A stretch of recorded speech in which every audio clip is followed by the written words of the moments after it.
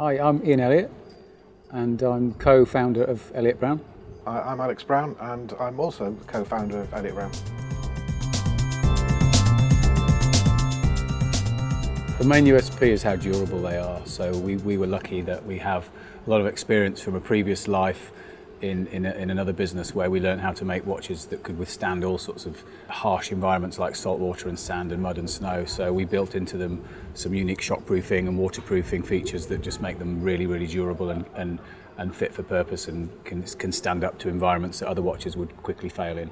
It was about taking everything that we'd learned in previous jobs and designing something that we were proud of and pleased with, that was fit for purpose, that people would hopefully be proud to wear and enjoy wearing over many years.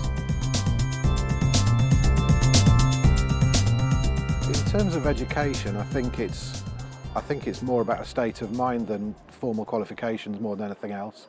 I think if you love what you do and take pride in your work, I think that's a huge help. I think understanding the difference between determination and stubbornness is important. I think it's important to just always being open to things and not going, well, I don't know how to do that, and everything comes to a stop.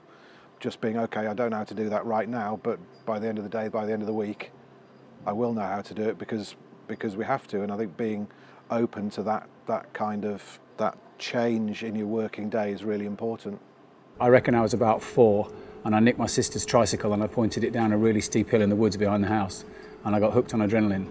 And my life kind of was determined by that love of adrenaline. I didn't really understand what it was at the time, but I went through life. So when I saw my first skateboard, I had to have it. When I saw my first mountain bike, I had to have it. I made a snowboard at school, and I felt like a square peg in a round hole at school, but I just did what I loved. And I went to college to study engineering, and I did what I loved there, which basically meant surfing, windsurfing and mountain biking.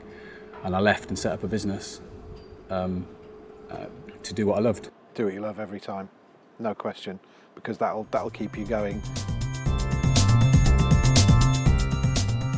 It's very tough.